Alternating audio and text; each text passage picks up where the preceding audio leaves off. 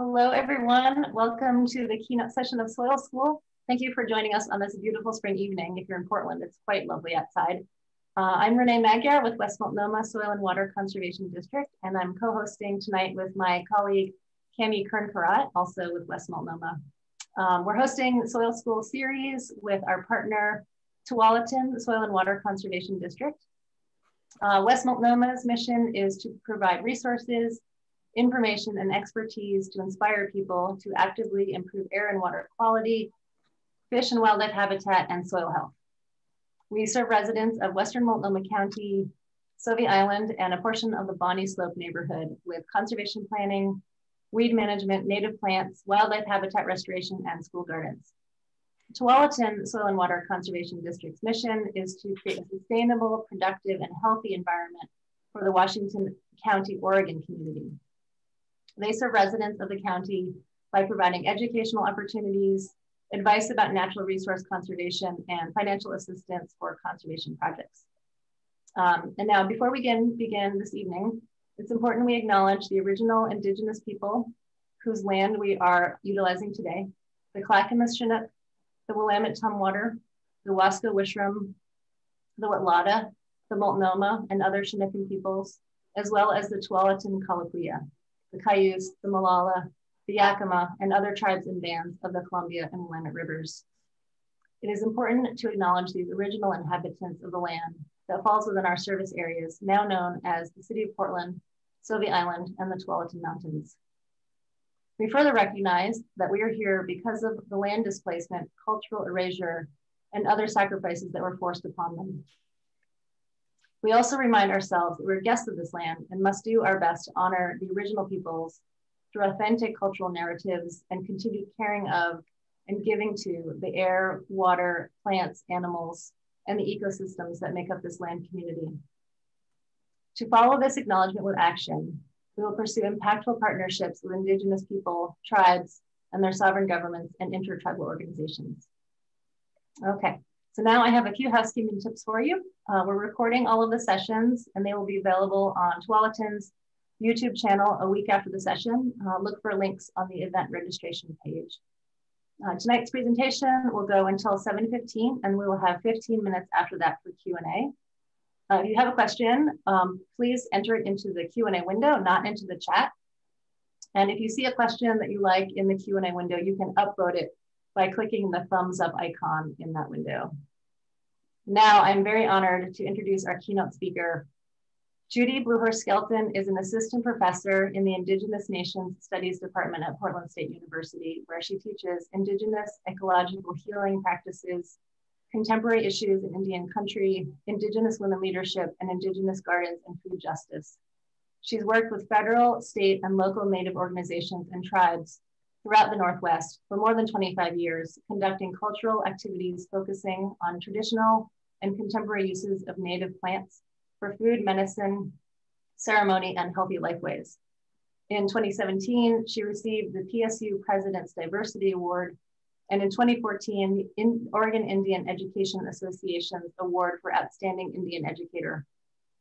Her collaborative work includes the Confederated Tribes of Siletz Indians, the Confederated Tribes of Grand Ronde, the Native American Rehabilitation Association, the Native American Community Advisory Council, Portland Parks and Recreation, Metro, City of Portland Bureau of Environmental Services, and U.S. Fish and Wildlife Service, integrating Indigenous land practices with Indigenous traditional ecological and cultural knowledge to address food sovereignty, justice, and reclaim the urban forest for physical, mental, emotional, and spiritual health. Please welcome Judy Bluehorse Skelton. Others. It's an honor to be invited here this evening. Tatsmewi, hello. I appreciate our time together and that folks have taken their evening time on a beautiful evening in Portland to Zoom tonight. And so I'm just grateful to everyone. I'm grateful to the ancestors who have who could see what I could not see when they were planning the times we were in and we are in today. And so, and I want to thank my colleague and dear friend, Gabe Shushups, for helping to craft the land acknowledgement that was shared tonight. It's so important. And it's a reminder that all of this land is Indigenous land, and we're at a very exciting time of reconciliation, reconnecting, refreshment, resurgence, and renewal. And so I had a few slides to share tonight about the work that we all are doing in reclaiming our urban forests and our urban landscapes for food, medicine, ceremony, healthy lifeways. And this evening, I'd like to share an overview of some of the Indigenous cultural collaborations we've been up to in the Portland metro area. I love this slide. It reminds everyone that we are still here. Even though we might have left physically, we have never left emotionally, mentally, and spiritually. And we are back. I also find this slide, which is actually in the collection of the Portland Art Museum. It's a very small, beaded piece of artwork by Indigenous artist Marcus Ammerman from the 1990s. And I just love the skyline continued to be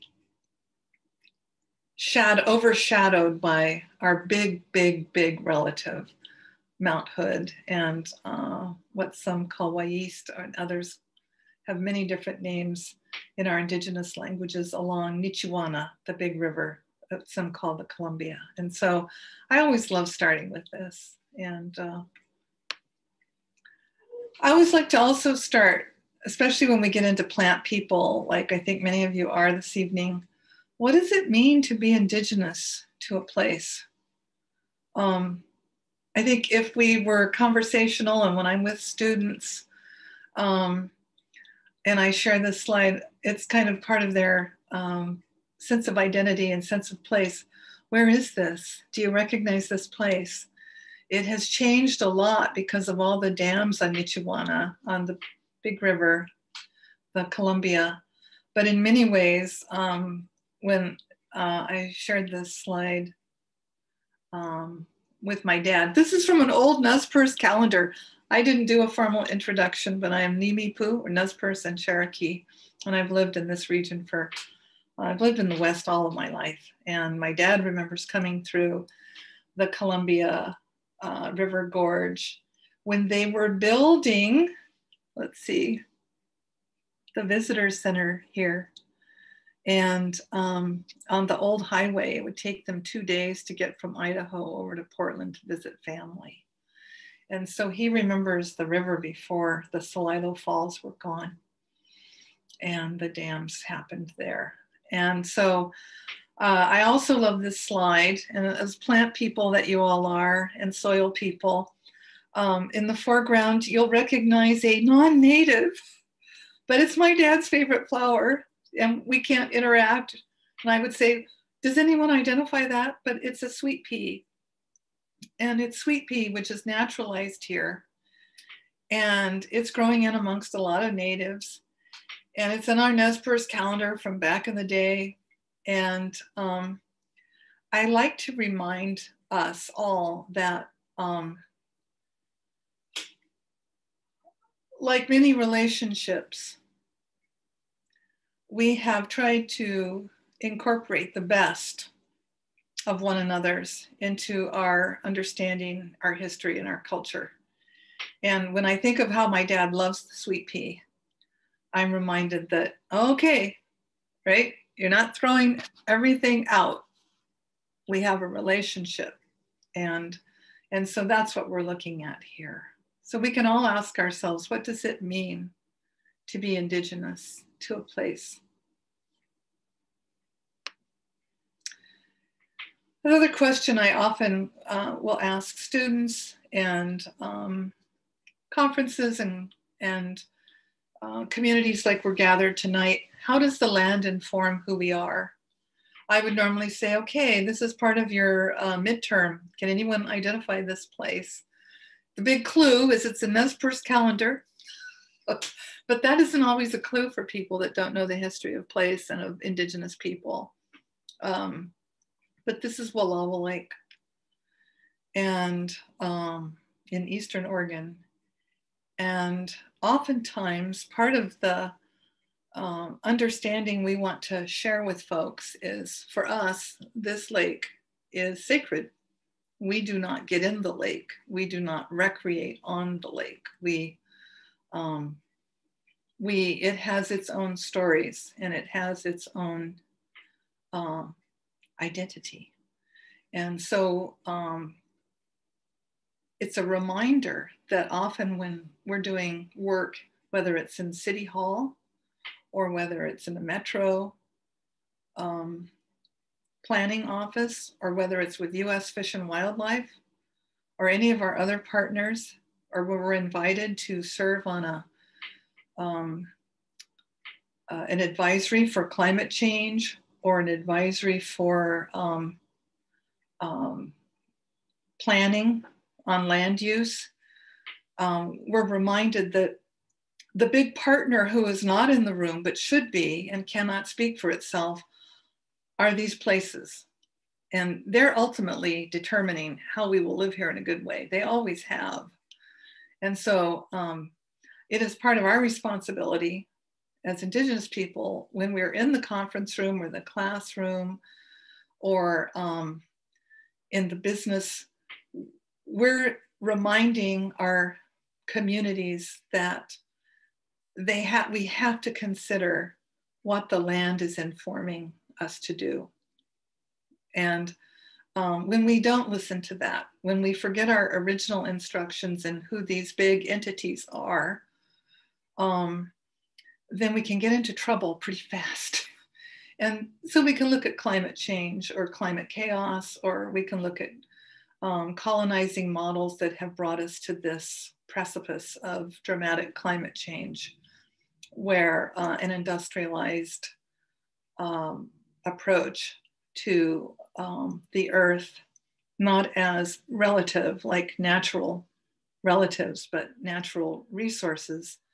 And you can see where we quickly forget that we are interdependent, and we also have an obligation to the land, a responsibility to the land, whether we talk about Tamanawit as Columbia River folks. Tamanawit is our natural law.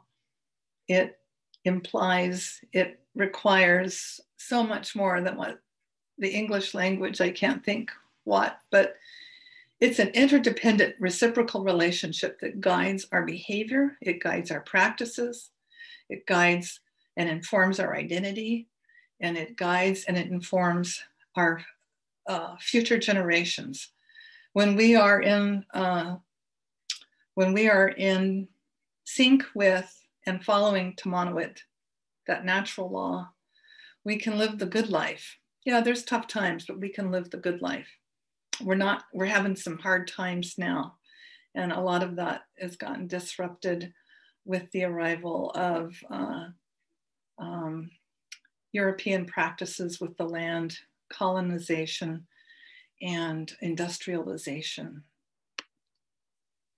I always like to share this information. I don't want to be too heavy, but it's a heavy history. You have to be heavy. It's not a lightweight story. And so the doctrine of discovery, I think anyone working in land-based nonprofits, in land-based departments, whether it's fish and wildlife, or city or regional governments or state governments, I think all institutions, universities, have to be familiar with the doctrine of discovery. And I'll just do a quick, I've included links here, but the doctrine of discovery is basically the papal law put out by the Pope in 1493 that all land discovered by explorers which we don't use any of those words anymore in Indigenous Nations studies, or hopefully you're not either. We look at exploitation, invasion. If we're going to be in love with the land, if we're working to restore land, if we're working to plant plants, as you all are, if you're working to work with communities to clean up or restore or build gardens, we have to understand how we got here. And the doctrine of discovery is fairly straightforward. The Papal Bull said in 1493, interesting date, right? That all land discovered, unless the people are Christians, they have no entitlement to the land. No title, which means deed, money. They are just an occupant, the way a rabbit is, the way a deer is, the way a cedar tree is. They have no title, they have no right to the land. So you can see that's a pretty tricky thing for Indigenous people, whether you're looking at Australia or what we call South America today, or we look right here in what's called the United States today. And that was the first thing. It's still on the books. There have been different groups advocating to get that off, to meet with the Pope. They've refused to meet with Indigenous communities to rescind that papal bull. The second one is manifest destiny. I think most folks are familiar with that. And that's a uniquely, that's driven by that man has the right to dominate and to make the earth in his own fashion, which is, again, a relationship that's hierarchical. It does not respect the fact that we are interdependent, that we have a relationship. It's something that gave the US government the right to create policy and practices that were not in the best interest of people or plants or any of our other animal, insect, bird, fish relatives. And that's still often it's still often in our culture, in our society as a whole, and can often be guiding practices. I'll just touch removal and ceded lands, as Renee began with the land acknowledgement. Removal is the forced removal of Indigenous people from their homelands. Ceded is a very passive word that we are redefining.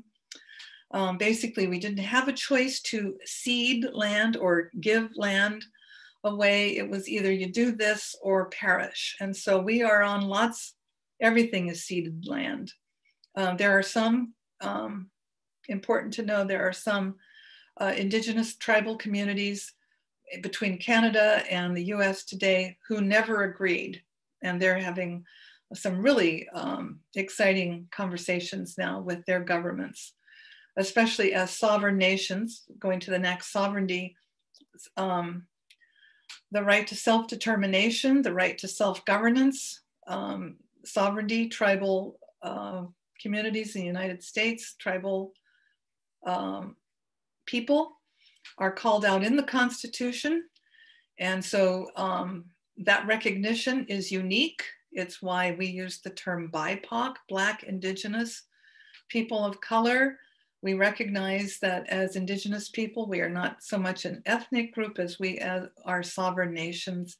And with our government to government relationships, we have been able to, in order to survive, we have been able to develop an understanding that allows us access to land.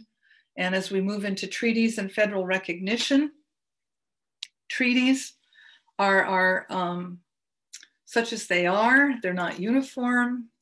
In the Northwest, you're looking at the treaties of 1855 between Idaho, Oregon, and Washington for the most part. And it has to do with our rights to hunt, fish, pick, our foods, dig roots, and gather on our usual and accustomed places. This is really important for everyone on this kind of webinar to understand that even though we are not on our actual reservation, if you think of Warm Springs Reservation that we think of in Central Oregon has its usual and accustomed places, which include around Mount Jefferson. They include right here in Portland along the Willamette Falls when they're gathering eel. And that's true for Columbia River Intertribal Fish Commission. Nez Perce, we're considered an Idaho tribe, but this is our usual and accustomed place for fishing, gathering, digging camas. Yakima, people think of Washington tribe, but they also have treaty rights on the Columbia and Willamette rivers, and so does the Confederated Tribes of Umatilla. So a little background, we can look at relocation. Why there's over 280 different tribes here in Portland. That's because relocation was a policy in the 50s to force indigenous communities off their homelands and go into these big cities for jobs. It was like a one-way bus ticket. That's Seattle, Portland, San Francisco, Sacramento. And that's why you have such diversity. And then termination is just what it sounds like, also in the 50s, where many of the Oregon tribes were terminated by the federal government and ceased to be recognized as indigenous people. They lost all their land. That was a land grab for their forests. If you look at the tribes that were terminated, they are forest and ocean people. And so in the state of Oregon, we had more terminations than any other state. Restoration is exciting. 70s and 80s, those same tribes have been restored thanks to their own hard work. And we are in a period of reclamation and resurgence right now. Just going to let you read this, who we are. Because of relocation, because of our treaties of 1855, Portland has a fairly robust Native American population. We have a lot of tribal and Native organizations headquartered here because of that. This confluence of the Willamette and Columbia rivers, it's always where we've been gathering since time immemorial, and we continue to be a place where we gather. Another little important note at the bottom, as of July 2012, the city of Portland, unique. You don't usually have a government-to-government relationship between tribes and a city, but this was the first, a resolution to collaborate with the 6 tribes on whose land of 1855 Portland can sit. And I was there that day in City Hall back then when the 6 tribal chairs gathered with the mayor at the time and the commissioners. It was Mayor Sam Adams, and these treaties, resolution was read, and each of the tribal chairs spoke beautifully to that. The recording is actually archived at the City of Portland's City Hall's archives if you want to check that out. These, for folks who don't know, the 9 federally recognized tribes of Oregon, and everyone has a website. I suggest if you're looking to understand more about this place we call Oregon, please check them out. Tribes have decided what they're going to share, whether it's an origin story, whether it's plant relationships, restoration projects. For Nez Perce, we're not an Oregon tribe, so we're not on here. But it's important to know that Yakima and Nez Perce are part of who is informing decision-making on the Columbia and Willamette tribes. Yeah. Guiding values, I'd like to include this. It's also important. Remembering our responsibility to the 7th generation. These are some of the things I had put together over the many years. I won't read them all. A lot of responsibility, a lot of RE words.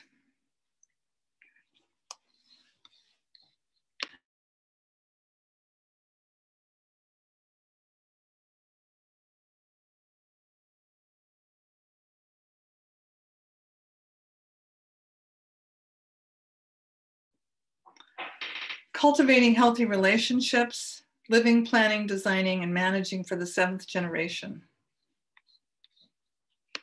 I'm so used to going, are there any questions? Taking a little break, but we'll hold those for afterwards. Getting outside, this is Tryon Creek State Park with our Portland Public Schools Indian Education Office, which is still around. It's a federal program to support our Native students K through 12 and their families in the public school system. And so these are often opportunities for all of you to be aware that part of our education system, this was a summer program on art, culture, and the sciences. Those all are come together into one. And so the students are getting out and 2nd through 5th grade. I wanted to include this as well.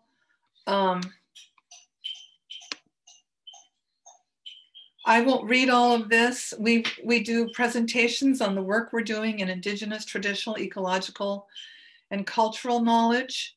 Heal the land, heal the people. This was a presentation PSU students and I did at University of Washington. Recognizes the role of Indigenous ways of knowing and represents new partnership in education and land reclamation. Utilizing Indigenous cultural practices, sustainability models,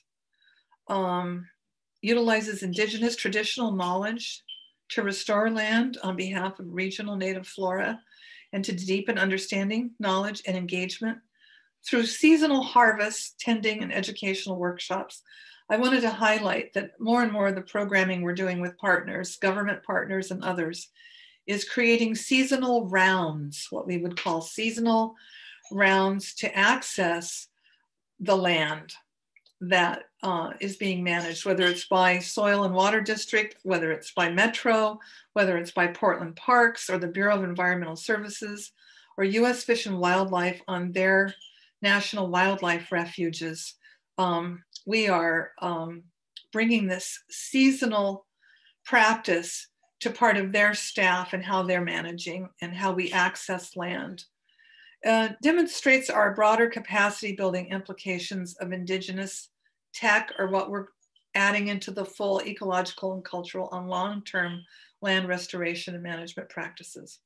And so we look at this as part of environmental, social justice, and so much more. I'm so used to stopping and saying, any questions? But we'll wait. This is just one way to present our partners and supporters. You can see the different kinds of organizations, how they come together and forming these partnerships and relationships over the long term.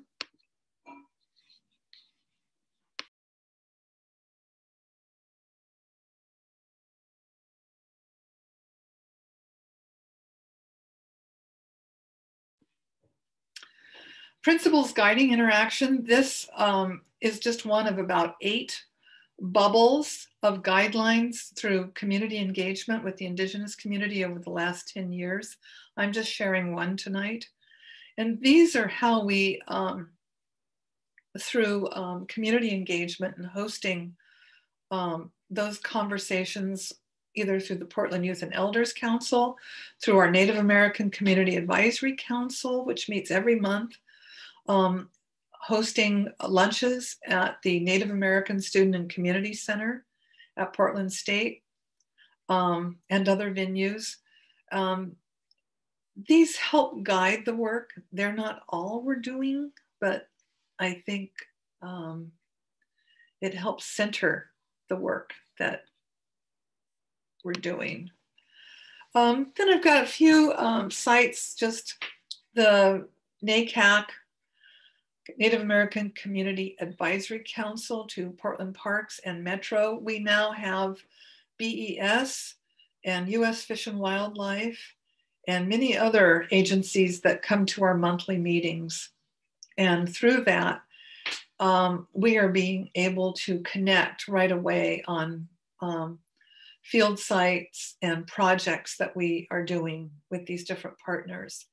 They learn from one another. They learn from what the community is doing, how to form those relationships, how to disrupt what we would call the settler narrative, or this kind of settler mythology. When we're in Oregon, we can think of the Oregon Trail and all the mythology that has been built around that. A lot of this is getting dismantled through projects like Metro and Indigenous communities work on Willamette Falls. Now that the Confederated Tribes of Grand Ronde has purchased that site, we have to remember and recognize that Willamette Falls is part of the treaties of 1855. So you have other tribes also accessing eel from those waterfalls, one of our first foods, or what some will call Pacific lamprey. It's not a true eel, I guess, but in our native languages, our indigenous languages, we don't make that distinction between eel and lamprey. But for those that you're looking at Pacific lamprey or brook lamprey. And this formed in 2011, and we've continued to meet monthly for all of those years. So here we're out at, over here, we're digging camas root. First dig, done every May. Group of Indigenous women, some of the students from my classes at Portland State, and we're getting ready. Folks were out there today to see how the camas are doing for a May dig. And that's on hundreds of acres of a former potato farm in the Tualatin area, Quamash Prairie. This is also Quamash Prairie here in the foreground. We're looking at tule and cattail. We're teaching, we're learning, we're sharing multiple generations of Indigenous community. We're offering blessings when we come to the land. We have Metro scientists that will often opt to join us. They are learning as we all reclaim these spaces. And here we see, some of you may know Isabel LaCourse, who's now with Metro, but here she is gathering a big bundle of tule for making into traditional mats later. This site, many of you are familiar with, I think. This was the former landfill, 25 acres in Northeast Portland between Killingsworth and 72nd. It officially opened in June 2018. The Native Gathering Garden is unique. We started with 20,000 square feet. We doubled to 40,000 square feet over the course of conversations that were started back in 2011, 2012. And we now have inherited nearly 6 acres. Let's see, I've got some sites. Community engagement is always critical to everything we do. These were convened conversations. How do we define a native gathering garden? And so I won't read all of these, but you can see a number of functions there. Because this is a landfill, it's actually piped underground for the methane gas that's created.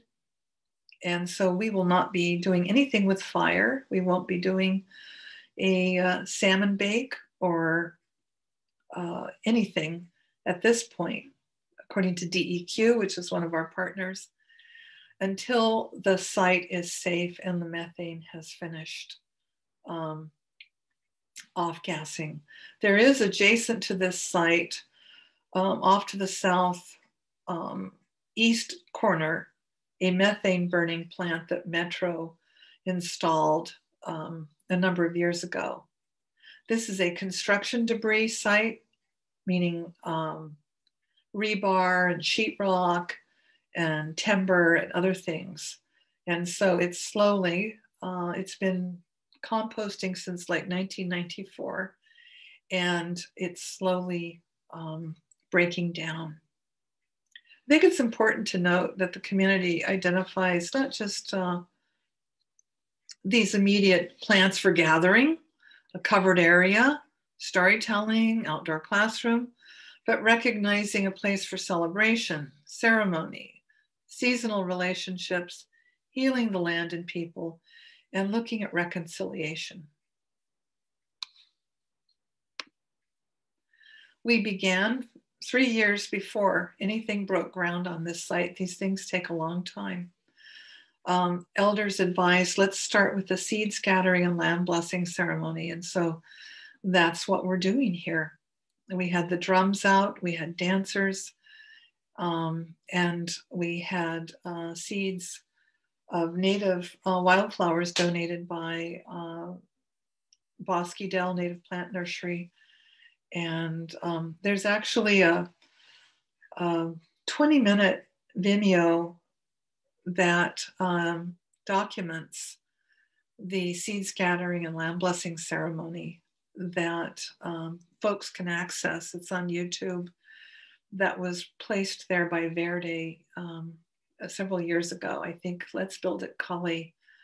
And I recommend you take a look at that. I knew there wasn't time tonight for us to view it together, but hopefully you can take a look at that. It's the voices of our partners, but it's really steeped in the voices of our indigenous, our native community, and the songs and everything that was offered, and talks about what this means to everyone, why this is important. Architectural rendering. I don't know how many of you have been out to Cully Park since it opened, but this area here, the southwestern quadrant, and now it extends over here. We don't have the capacity to build this out. We're looking at maybe oak savanna, lots of camas. The membrane underneath this site is limiting. We can't plant big trees, but we have planted a lot of smaller trees like serviceberry and blue elderberry, which is really a shrub, and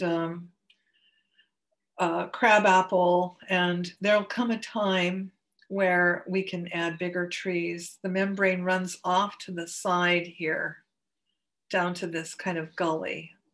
And then these bigger trees on the periphery were already there. They're not on the membrane. So we have designed this based on the weather, prevailing winds, the fact there's very little shade. It's actually elevated because landfills start out pretty high. Think of a big heap, and they start breaking down. And so the surface can actually move around a little bit as it composts, which is a challenge when you're putting in these soccer fields, other athletic pieces that are scheduled to come in as part of the development of Cully in phase 2. But this part has been completed, and we're now looking at next steps. This contouring where we're elevated, ceremonial space in these circles. And here we are getting currently from parks an underground map. It took forever. Where are the pipes for the methane gas going over here to this burner, which isn't really architecturally represented, but it's right in here. And so we're finding that. And as we find that, we're looking at beginning to bring in larger trees and create more habitat and shade and windbreaks. So then we can bring in the second and third and fourth tiers. So the Native community recognized this isn't just one and we're all done. This is an ongoing transformation from healing and industrially. This is highly industrial, this periphery, highly industrial. Portland Airport is right out over here somewhere. You can see Mount St. Helens. Mount Hood is off to our right on this slide. And so every city in the US has landfills, and the indigenous community said, let's develop a replicable template that can perhaps be of value to cities around the country in how they can reclaim this land. And it's our responsibility. And so this is a huge test case site, and we're very engaged on this site. I don't think I have a current picture in here of everything installed. It doesn't look like that now, so I hope you get out to the site. These are community, multiple generations coming out either through PSU classes or NARA, Native American Rehabilitation Association. People are incorporating time on this space as part of the healing journey, whether it's for youth or whether that's for elders, a conventional classroom, or people who want to steward, people who want to just come out and learn. So we have our own botanic specialist too, Indigenous position with Nicole Bruno. It was created several years ago, and Nicole oversees programming and projects on site. And she's got a very full calendar, even with COVID safe protocols. A number of school groups and other community groups are coming out and tending. We call it tending the land based on the season, based on what Nicole has identified, and community that advises Nicole on what we're doing now. And so this is early days. This is all filled in. I get so excited about the regenerative gifts of our plant relatives. And so this reminds me, I'll get a current shot in this slide presentation. Other projects that we've been doing, the annual salmon celebration at Westmoreland Park, this honoring of the return of salmon to Crystal Springs is, we're already preparing for our 8th annual this coming October. Last year it was kind of virtual, but we still had drummers and singers practicing COVID safety, and we gathered to sing the salmon home this last October. I have to say, I was down at Johnson Creek Park in November. I live close by, and I heard this slap, slap, slap, slap. And I looked down over that little bridge there, if you've been over there, and there was a salmon spawning. And so it's the only unimpeded salmon run in the city of Portland. That's what I've been told. The headwaters come out of Reed Canyon, Crystal Springs, and they also come out of the Crystal Springs Rhododendron Garden Lake area. There's apparently more than 24 of these springs. We've been partnering with BES and Parks, with the Eastmoreland Golf Course and the Rhododendron Garden on site. The Native community, First Foods people, iTech people, we've been there. They've taken us around in the little golf carts, and we're advising on some ways that the temperature of that lake can be lowered because it's impacting the salmon can't get in there. There's a little barrier, but it does impact the temperature of Crystal Springs, in which salmon have been spawning now for at least, they documented it on the salmon camera, our partner at Reed College, at least 12 years. And so we're wanting to redesign and make that work so that the temperatures get lowered due to that lake. We're also looking at more of our first foods going in, like Wapato, Camas, and integrating that into an urban landscape. Yes, it has to be cleaned up. We have to monitor for uptake, and we're doing that project out at Quamash Prairie with Metro, and we're doing that uptake and toxicology report with the Bureau of Environmental Services toxicology crew at a 5-acre site, which I don't have in here, we call shokake, which is a Chinook Wawa language for little frog, which is a native frog on this 5-acre site, again in the Columbia Slough area in the wetlands, and where we're doing toxicology tests to see whether it's through touch, inhalation, or ingestion. Those are the 3 points of contact that toxicologists look at for contamination. And so it's not been done before for Indigenous people. And so we're really excited with the work with Rod Struck at BES and Jennifer Devlin and her crew and our Native students and Greg Archuleta with the Confederated Tribes of Grand Ronde, who hosted many of our meetings, and those of us who've been meeting, and then Serena Fasthorse, who is the PSU, an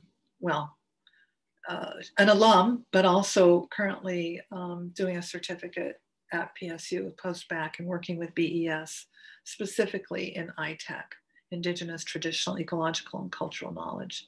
Some of you may have seen Serena's presentation in February at the YERC Symposium, the Urban Ecological Restoration Conference. So this is just getting started with this site, but we prepare the Bruno family. Clifton Bruno there is preparing salmon in a traditional way at Westmoreland Park, open to all people. It's usually just one day in October. We tried doing it in September and the salmon aren't there then. They're there in October. It's like, got to get it right. You can't just kind of think, well, it's kind of close. No, salmon are pretty specific. So, and then of course, with the opening, we're celebrating with tribal representatives. Congressman Earl Blumenauer was there. Tribal chairs were there. The mayor was there. We spoke, we offered blessings, and Army Corps of Engineer was there, their representative, and was startled and emotional when he said to me, Judy, we do these projects all the time. This was a huge collaboration, some of you are familiar with it, to get rid of that old duck pond in Westmoreland Park and restore Crystal Springs. It took out 12 culverts over the years. And he said, we do this work. He said, but I just saw salmon spawning right behind this little stage. He said, it's like they were waiting for us to do the right thing. And we both teared up. And I thought, well, I never really thought I'd have this conversation with a representative from the US Army Corps of Engineer, but the people inside these institutions are changing and they recognize the importance of this work and the connection. And so these are the kind of moments and experiences we're having on the land, in the urban landscape. This is Quamash Prairie again. This was another project we did with Metro, Oak Quest.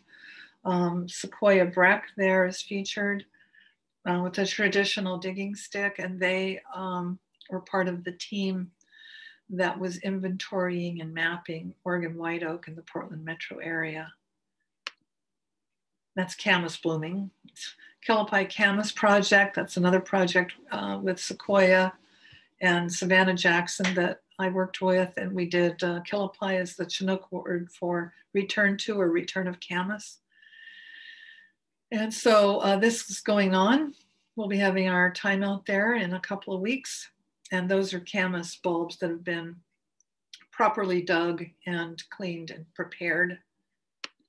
And this is the walk into the site. We've been on this site for about 6 years, maybe more.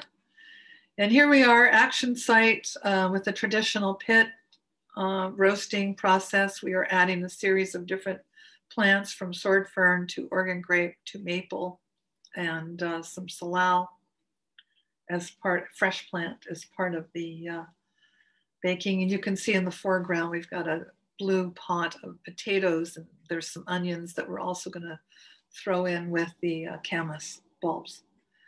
The camas bulbs are very starchy. They're a good quality carbohydrate. They are very important first food for many of us in the Plateau and Oak Savannah area, the Northwest. And here you can see our next generation over here digging with our traditional cuppin, or each tribe has their own word for that, but digging stick. And they have to steam a long time, usually overnight, to get tender. I just want to share a couple of our urban Confederated Tribes of Siletz Indians have their Portland area tribal office at Southeast 127th and Stark. And this is a 1970s business park that had the usual bark dust and non-native landscaping in it forever. And we started partnering with the tribe, and the elders especially advised us over the years through my classes on indigenous gardens and food justice and traditional ecological healing practices. A lot of my courses are centered in this kind of community engagement work. And here we see our first round of native plants waiting to get into that soil. And so this kind of urban tribal partnership is what we are doing a lot of in this case. This is a learning garden. Siletz decided to do signage afterwards in the Athabascan language, knowing that it's a way for those who come to the Portland office, elders, and all of the youth programs to familiarize tribal members with the language, the plants ID, nibbling, tasting a salmonberry, tasting a thimbleberry. We don't have enough planted here to make this a real place to gather for pantry, filling the pantry. But they recognize that this is an act of reclaiming. And in fact, I'll tell just a little story. Just a couple of years ago, and I don't have, this is a forest when you come in here. The class was out there back in fall because we're now doing the outer courtyard and working with DPave. We took out asphalt along the parking strip on the sidewalk and planted that with our native strawberries and violets and sedums and one other, I can't think of it. But while we were there, we certainly are always learning about the inner courtyard, and we're there to take a look at it. It was just this lush garden, taller than the students' head, some of it. And we took position of the sun, water access, the downspouts that flood sometimes. We took what's the capacity for a community to maintain, what's the resilience for the plants, and to come back and look at it, it's robust. And so the short story is the tribal office had arranged to have the building power washed. And the keeper of this, all of the land here, he said, to the people doing the power washing, no oxygen, no Oxy Fresh or whatever you put in there, no bleach, no nothing. And when he came back, after they'd done it over the weekend, he came back, these red doors were almost pink and the plants were suffering. And what I appreciate about the story is that the manager of facilities who had said, please don't use that. He spoke to the company and had to say, he said, this is sovereign land. This is our sovereignty. This is our identity. You have disrespected it. We asked, it wasn't about just, a miscommunication or whatever. It was like, this is real. And so when we take on community projects together like this, everyone becomes, is part of it. There's no bystander. There's no, or we're just doing a project. It's real. It's part of reclaiming urban space. It's part of reclaiming the urban forest. It's part of saying we are here. And this was also programming that Silet's council decided to do at their Salem tribal office and at their Eugene tribal office, because many of the tribal members from some of our tribes in this region are centered along the Willamette Valley, where most people are working or living. And so everyone working, putting the plants in. I really do need to get that shot of the whole garden in there. And finally, this is just a list of some of the projects that we're working on and collaborating. And I'll let you kind of see those. I'll just speak briefly a couple of them. The Bureau of Environmental Services with the Showcake or Little Frog Wetlands project. We're looking forward to partnering with BES as the city and OMSI and the Columbia River Intertribal Fish Commission and the Affiliated Tribes of Northwest Indians, ATNI, are all meeting on the next steps for restoring riparian edge along the Willamette River on the east side as part of the OMSI property, and eventually the creation of a center for tribal nations on that site between the Tillicum Bridge and OMSI. And if you haven't been part of a listening session, check it out. Check with OMSI or check with ATNI or CRITFIC. They've hosted a couple for partners, and then they've hosted several for Indigenous community, and they're listening sessions. They're hoping to, this is an incredible, and PSU Indigenous Nation Studies will be partnering on that. It'll be really exciting. They're talking about quite a long-term project on the Willamette. Oh yes, we participated in a survey with Pacific Lamprey and Steelhead, Johnson Creek. Our big project there now has expanded though into the Crystal Springs area as we look to work along that to make it a healthy restoration. And I started to say the only unimpeded salmon run, because Crystal Springs runs through Westmoreland Park, crosses under Highway 99, and then confluence of Crystal Springs and Johnson Creek happened in Selwood, abutted against industrial area. From there, it flows through Milwaukee and into the Willamette River. There are no dams on the Willamette River at the point. The Willamette River flows into the Columbia, and at that point, there are no dams along the Columbia, and they're out to the Pacific Ocean. And we've been documenting that the salmon come back every year for that. And so we're looking at long-term partnerships to restore and bring ceremony and activities and culturally significant plants to that entire Johnson Creek, Crystal Springs watershed areas. That's ongoing. And we partner with parks and BES, especially BES on that. The PSU Oak Savannah Project, creating sacred space and sunsheds in the urban forest. Despite the pandemic, I'm meeting tomorrow on site to work with our School of Architecture and Indigenous student from Silet's who's doing the architecture program.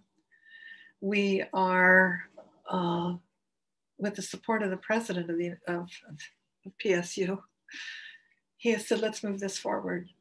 Let's do this. Outdoor learning spaces, reclaiming, bringing back oak savanna, and multiple use spaces. We're looking at a net zero building or a green building on the little building that's on site, about 1,200 square feet. We're going to visit that tomorrow with several folks from the Indigenous communities, students, and architecture students team who are focused on this term only.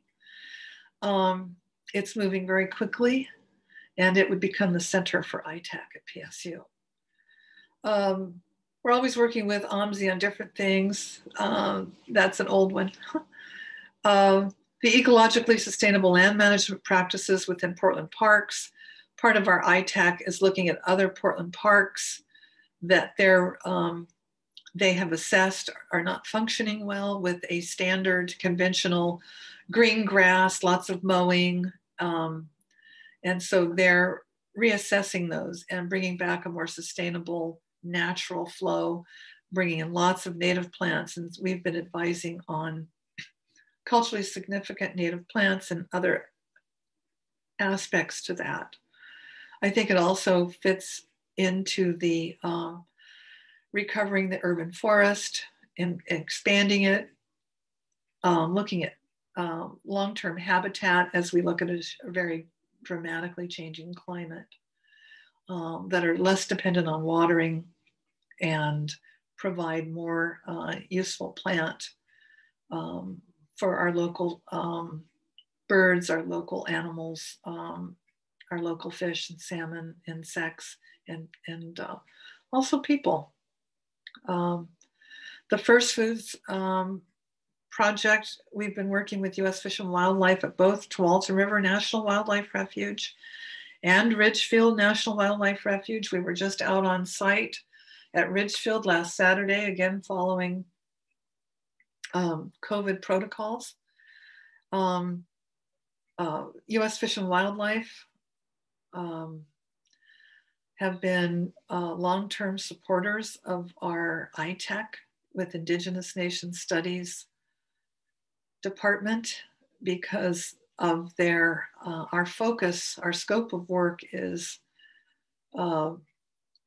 centered on emerging Indigenous leadership, especially around the realms of Indigenous traditional, ecological, and cultural knowledge and land practices. And I want to just acknowledge the vision of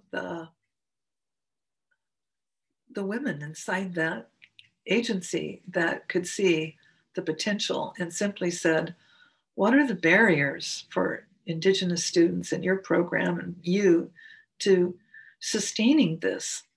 And they meet that. They do that. They do a lot.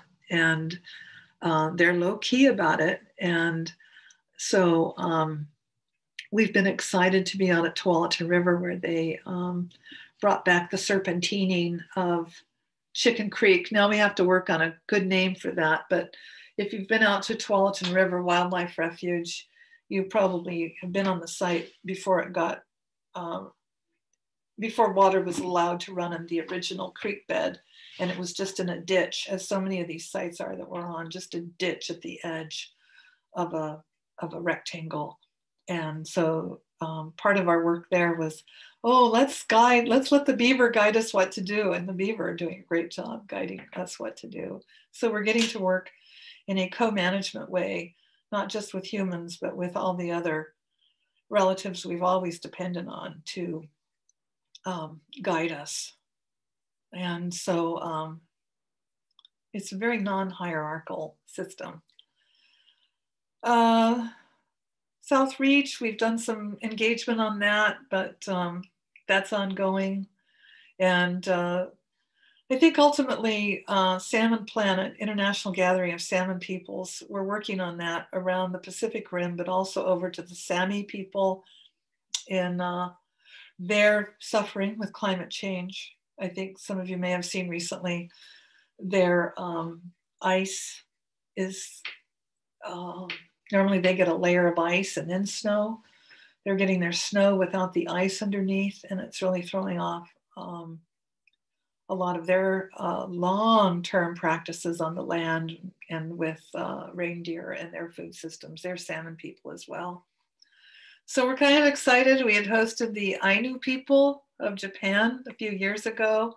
I don't have those pictures, but they're salmon people, and we've danced together and hosted them at the PSU Native American Student and Community Center. And we would like to envision an exchange program where their people can come and our students can travel there. And we have a lot in common. It's kind of exciting. So it's going global with this work. And I want to leave plenty of time and room for any conversation or questions. And so Katsiyayo, thankful to you, thankful for you and your time. And I'll just leave this slide up, but it's kind of representative of all the nature of our work and getting the next generations out and building gardens and learning gardens and healing gardens. They all turn out to be healing gardens. So Katsiyayo. And I'm open for questions. Thank you, Judy. So we have some questions specific to the schools and the projects early on. What was the name of the K-12 Native American Portland Public School program? So what that is that's a federal entitlement program, and it's called the Office of Indian Education. And it switches right now. It's a Title VI Office of Indian Education. It's been Title V, Title IX, Title VII. And Portland Public Schools has their Office of Indian Education headquartered right now at Jefferson High School. And their director is Angie Morrell. I think it's Morrel. But if you go if you Google Portland Public Schools Indian Education Office or Title VI, and so we don't have one school for all the Native. A lot of teachers and principals would think that, but our students are throughout the district, throughout the neighborhoods. And so all of our programming happens after school or on weekends. Back in the day, I no longer work for Portland Public Schools Indian Ed Office. I basically worked for the Federal Indian Education Office, not Portland Public Schools. And summer programs. And so that slide up here in the upper left going into Tryon Creek is our summer ACE program, arts, culture, and science. So due to gentrification and pressure, where at one time many of our Native American families were in the Southeast Portland. We've gone from being one of the larger school districts with Indian education enrollment of Native students K through 12.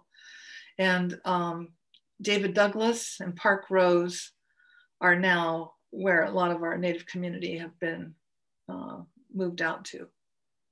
Beaverton School District also has an Office of Indian Education, Title VI, and I believe the head of that is Brandon Culbertson.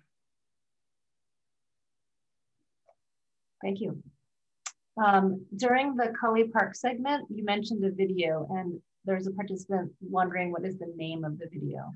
If you put in Let's Build It Cully, it will come up. There's several Let's Build It Cully Vimeos, but it's the one where the picture shows people holding hands, almost silhouetted against the sky in a little tiny picture.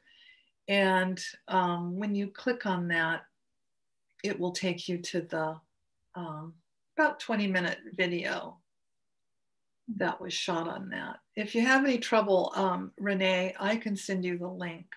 In fact, Okay. I could fool around right now, but I don't want to distract what's on the screen, and stop sharing my screen and try and pull up a link to it. But it should be there under Let's Build It Cully Park. Okay, great. So another question about that project, when you're talking about the membrane, is it artificial or natural rock? Oh, no. These landfills are membranes, thick membranes. And this one is not state of the art. It was done back in the 90s. And DEQ has explained to us that it's okay, but it's not what they would be doing today if they were doing a landfill and putting a membrane down. No, it's impenetrable membrane, which is why we can't drive anything into the ground very deep. When we inherited that site, the soil was averaged to be about 8 inches thick over the membrane. It's probably synthetic. I'm not sure that it would be an actual rubber membrane, but DEQ probably has some of the details on what's on that particular site. Great.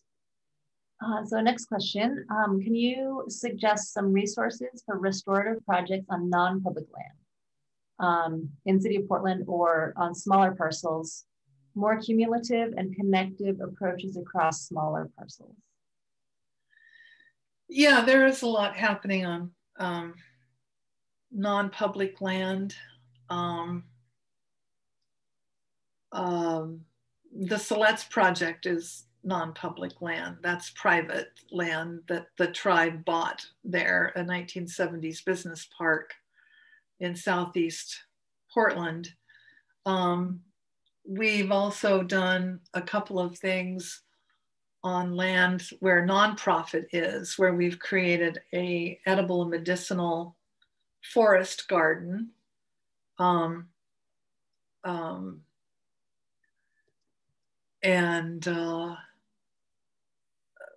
But if you're looking at restoring creeks or forest land, can they give an example? I mean, you're talking about Nature Conservancy land that's now in trust, or what kinds of private land are we thinking? Well, it doesn't speak to that specifically. I'm not sure if the person who asked the question would be willing to put some more details in if we have a chance to get there. We still have a few questions to get to, but we have 15 minutes, so there may be time. Okay. So we'll maybe perhaps move on for the moment and then come back if we do get more on that one. Okay. This is a comment from Lorena O'Neill. Thank you for such a beautiful non-hierarchical talk. I felt as if I was listening to a longtime friend. Thank you. Okay, so let's see, we have another question. It's exciting to learn what's going on so far. Thank you. What are the goals of reclamation and research? Well, ultimately, most of these lands are held in our public lands. And so expanding our access through Metro, we're looking at other sites. We're looking at some partnerships with some of the tribes in Montana, looking at food programs. We may partner with them on a big project over in Montana, and where their community and students come to PSU and we might send students there. They're looking at food security and on a pretty massive scale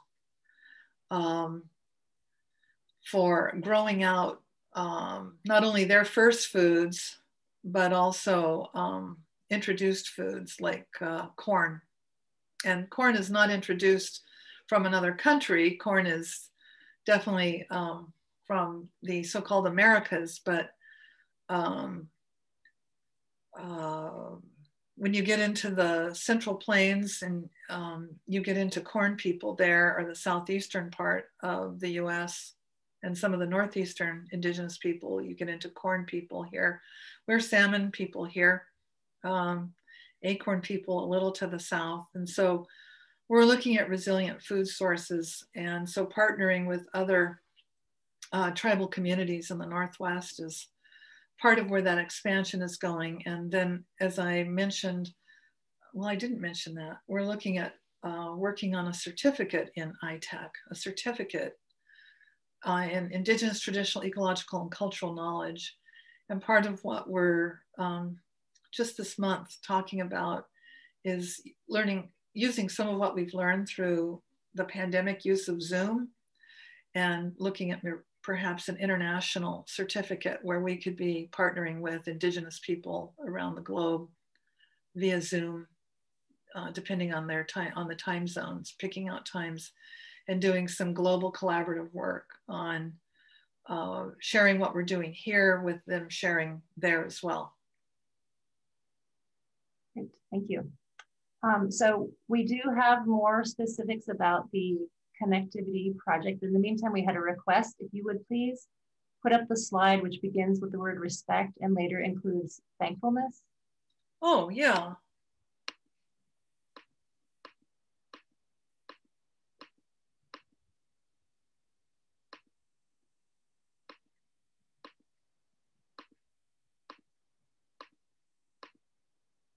Oh, there's a lot of slides. Oh, here we are. Is that the one? Yeah. Yes. Okay, thank you. Okay, so the question is restoration of forest on a slope in Southwest Portland on private property.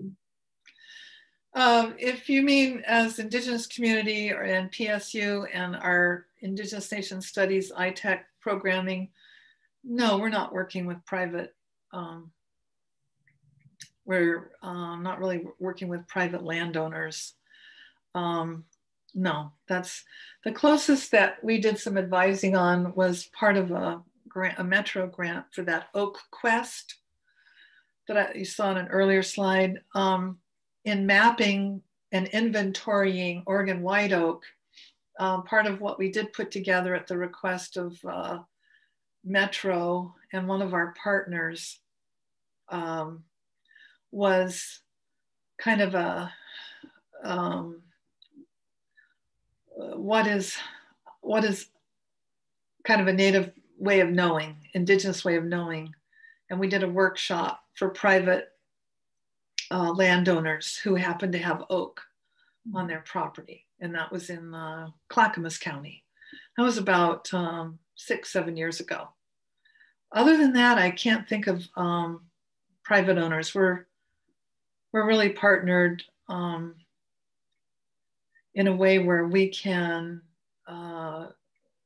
guide and exchange large-scale approaches to restoration and land management by these government entities that have thousands of acres in their portfolio. Well, depending on the size of the property that this person is speaking about, the Soil and Water Conservation District does work with private landowners, so feel free to reach out to us at info@wmswcd.org. Sure, thank you. I know that Soil and Water District does work and with private landowners, just like Bureau of Environmental Services QUISP program, Community Watershed Stewardship Program, will work with private landowners for ways to either protect water quality or prevent runoff, or and we advise on some of the work that they do, but again, we're always around to work with the Soil and Water District, but probably not necessarily one-on-one with landowners. We don't have that capacity, but certainly partnering, which I don't think we have much, partnering with East Multnomah or the Soil and Water Conservation Districts is something we should look at. I mean, if it's okay, I mean, I've been on a couple of sites with CAMI where we looked at the possibilities of some projects on, one was a parks site, Portland Park site, and the other was, I guess it's a private site, NARA, Native American Rehabilitation Association's residential site. And so, yeah, we just have to talk about what that might look like. Great. Can you please provide the name of the Edible Medicinal Forest Garden Project? And are there any links to that? Which one? Which one? They're asking about the name of the Edible Medicinal Forest Garden Project. Oh, we do those everywhere. So it's what we're doing on all of, so we're doing them on Showcake, the wetlands 5-acre site with BES. That's what we did at that site with the Silet's Portland area tribal office. That is an edible and medicinal garden. And the forest aspect comes in a stage where we start to bring in trees with that's always part of it. And so the native gathering gardens is a huge example. We're limited in our tree size selection because of that membrane, but we've already got that list ready to go. I mean, we've actually planted some alder on site in a small grove where the land was contoured up deep enough that we knew we could plant alder there. And we're getting ready in the fall to do a chokecherry grove at the Native Gathering Gardens at Cully. Again, on a contoured site where we know we have some depth to put in trees. But these are all edible and medicinal urban forests that we're working on. Great, thank you. We have a question asking about a number of local environmental stewardship programs work with residents to plant trees, create habitat, remove pavement, etc., where they live. How might they respectively incorporate TEK into their programs in a non-appropriative way? How might they incorporate what into their traditional ecological knowledge? Well, I think as we become more involved with some of these agencies, like I said, QUISP through BES, that's the kind of thing where we've done some workshops for Metro. We've done, we haven't done any workshops for parks or BES. But Metro has had us do a series of workshops, and part of that has been for their staff. And sometimes I do it through Portland State University's, we do events. And back before COVID, we would do events open to everybody at the Native American Student and Community Center. And this is a topic that will come up under food sovereignty, or it will come up under a topic of decolonizing, or it will come up as a topic on sustainable land management practices. And lately it's come up as a topic on climate change and resiliency. And so they're all connected. I think Metro's probably the group that has the most information for the private owner. I mean, back in the day, Metro had their native garden. They still have their native garden and rain garden how-to pamphlets. And they used to do some of the actual, here's a recommended plant list. When you're looking to integrate the, like these principles, those are things, well, you're at this. So that's one of the ways that that information gets shared. Conferences, some webinars. We've seen a huge increase in webinars being shared across the country and internationally on Indigenous first foods. And I've been surprised how much tribes are sharing with, and the Intertribal Agriculture Council sounds like ag, but it's more than ag. The Intertribal Timber Council, it's more than just timber. And so there's a lot of resources out there for the person who wants to get a better understanding. Great. Okay, could you recommend materials or YouTube videos on how Indigenous people manage weeds, such as cattails, reed canary grass, etc.? What I would say Westerners call weeds. Oh, well, we manage cattails by gathering them, making things and eating them. We're always on the lookout for those. We have done a couple of things where people, private owners like on Savi's Island, reached out to us because they have a lot of wapato, but they also use their site for duck hunting, that they charge people to do some duck hunting. And so when we went out and waded into the water and we realized, oh, there's tons of shot, buckshot in there. We weren't sure how is that affecting wapato, but people reach out to us if they've got a big site. We've had people reach out to us who have large site of camas. We really don't have the capacity to go anywhere because we're not really doing a service. We're more about education and practice and transformative justice. And so we've done some tending at Camassia State Park up there in West Lynn. As far as resources, what was the question again? Resources on what? Well, how to manage what we consider weeds.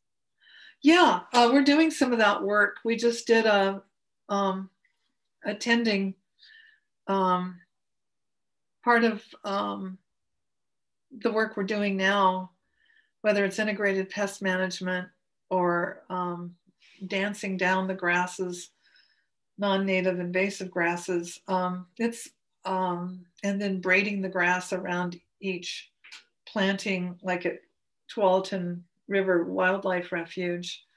We're experimenting on those practices with their staff. So we've been braiding down, flattening after we dance it down away from, they did a big planting of checker mallow and it was just getting overwhelmed. So just in one class of about 25 people, it was amazing what we were able to knock the grass down with our feet and then start braiding it. And the research so far that we've done at Ridgefield shows that it keeps the seed heads down, it interrupts them going to seed. We've not done this with canary reed grass. So that's what we're working on with BES and their staff, more to come. But what we found was the plaits, PLAITS of grass, overwintered. They kept any other grasses from growing up. It gave full sun to those plants that needed it, like camas. Non-competing. It kept the seed heads down instead of the wind catching them and blowing them around. And we found they just composted there. And the whole braid could just be picked up. But it was a way to interrupt their reproductive cycle. It was a way to get light to the native plants that needed it. It was a way to visually be able to see the plantings because these grasses were knocked down, and by not pulling them, it didn't trigger a regenerative process. And by just braiding them down flat to the ground, it's something we've been doing for a few years, and the feedback so far has been, this is interesting. It's very hands-on. It calls for people coming out together and tending. So that's why we have big sites like Fish and Wildlife and Metro. So it's kind of exciting. I don't have a firm answer there on how you can do that. Well, I'm glad that that was ended with a bit of a story. We are out of time now. So I want to thank you, Judy, so much for your time and sharing this really important information and knowledge with us. And thank you to all of our participants.